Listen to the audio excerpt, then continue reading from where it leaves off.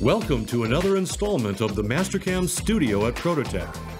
This exclusive video series features the exceptional functionality found only within Mastercam, the #1 most widely used CAM software in the world. Here's the topic of today's video.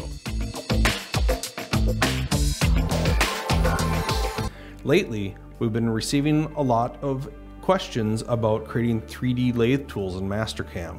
So today we're going to take a look at building a C6 Capto tool for a Akuma Multis environment. Let's take a look. So I've already gone to ISCAR and downloaded the models for the tool and the insert. I'm going to start the process by going into my Lathe Tool Manager. I'm going to right click and choose to create a 3D tool.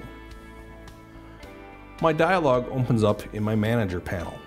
I can add a name to my tool. I can move to the next tab in the Manager. To start creating the components, as indicated by the icon there, I can right click and define a component. I'm going to start by building a holder. I can put a name on the holder.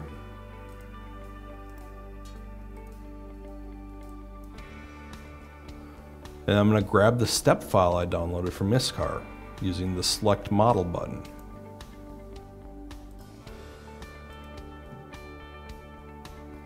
This model contains both the holder and the insert, so I need to select which of the models defines my holder. So I'm going to click on my holder and choose End Selection.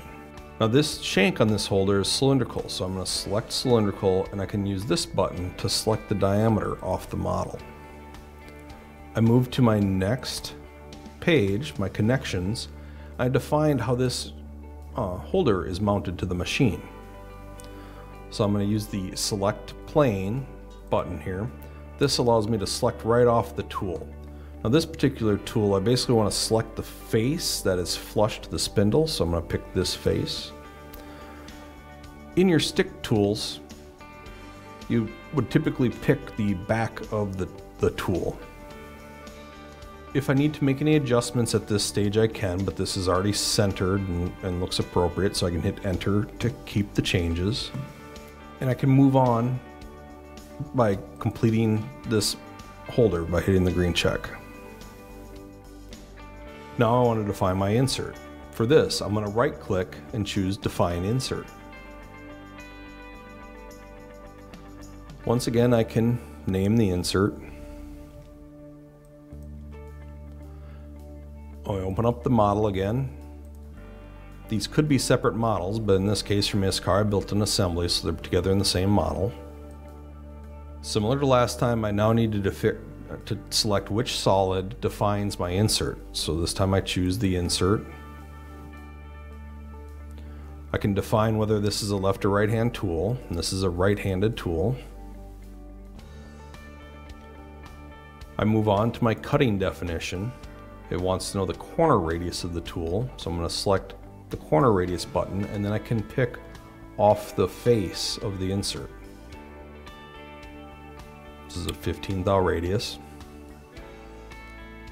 I move on to my mating tab, and these two parts are not in correct model space.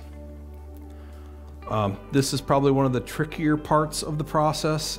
I find it helpful to try to picture how this is going to be mounted in the machine to help align these two models.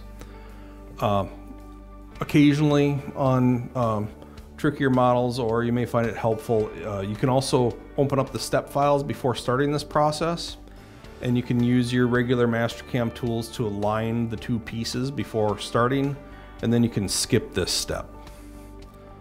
I'm going to do it in line in the process, so I'm going to kind of picture my tool is going to be like this when it goes into the spindle. So my insert is going to be like this when it's cutting. So the face of this insert then that mounts to the holder is the back face. I'm going to use the parallel function here. So I want to pick that mating face, that would be this back face here. And then when I'm cutting this edge, I can align to the edge on the holder. So I pick this edge of the insert, and now I got to pick the matching geometries on the holder. So I come here, that face is going to mount to this face on the holder, and this edge would define the matching edge. And now I've successfully mated the insert and the holder. It all looks aligned properly. So I move on to my setup. In this one, I define my cutting plane. Now, if I look at the preview on this, for stick tools, I usually can select that rectangular face there that's normal to how the tool cuts. But with these Capto tools, those are usually tapered faces, and they're not in line with how the tool holder connects to the machine. So instead of selecting a plane off the model in this instance, I'm going to select one of the pre-existing name planes in Mastercam. Find it helpful here, I can click on the plane, and I would want to pick a plane that has Z coming off normal to that face if this was a stick tool, if the faces weren't tapered. So as I work my way down the list here, I get to right, and that Z would come off that face. So I'm going to select that one. I hit OK. And now this is the first stage where I have to be worried about how my tool is going to be orientated.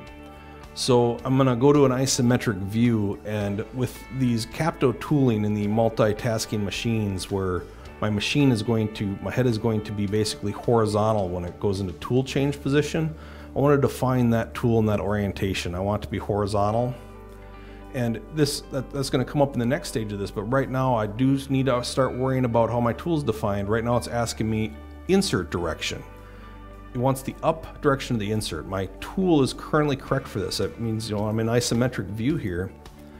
I can see my insert. If the part was flipped, I'd have to hit the opposite button. And here I can see how that, once again, if I'm in isometric view, my insert it's down, it's not up to me. So for this tool, I leave it on the defined choice. Now I can move to my boundary. And this gives you some options to choose where it's slicing the tool to figure out kind of the 2D portion of the tool.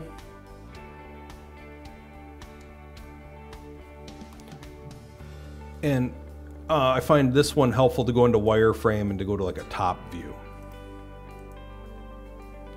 I'm just looking that the two match up, my boundary to my 3D tool, and they look decent, so I'm not going to adjust anything on this page. I just realized that I also missed one step on the previous page, so I'm going to back up again to the previous page. And when I picked that default plane, it doesn't necessarily match where the tool sits.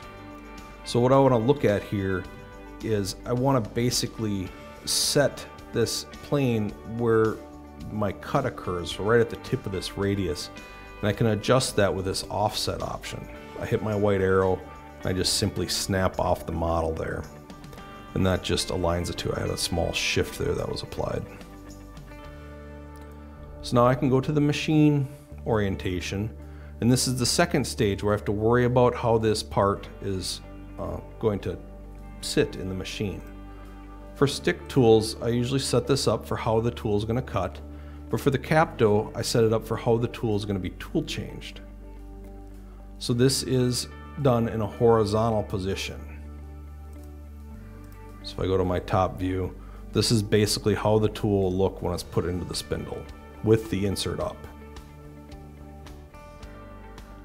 It is going to be in the top turret. It's defined here for the left spindle. Lastly, I define my tool center. I hit my little select tool center button, and I pick the center off the radius of the tool. It's already properly defined as quadrant 1. My cut and plunge direction are correct, or I can adjust that here. The last thing I can do to make this tool more powerful when I'm cutting is I can define the tool clearance. This is mostly taken into effect when I'm plunging into material. So if I cursor over side clearance here, it kind of shows me what it's looking for, and this button right here I can just select from a line right off the insert. So I select this bottom line, and that defines my clearance angle there. And then I also basically kind of define how long that insert is with my height here. For this function, I'm going to use select 2 points. I'm going to pick the center point and the center point. And then I just repeat the process for the other side of the insert. So once again, I can check my preview, select from a line, select that edge of the insert, and once again, define the length of that. I'm going to use the 2 points. I'm picking my center points.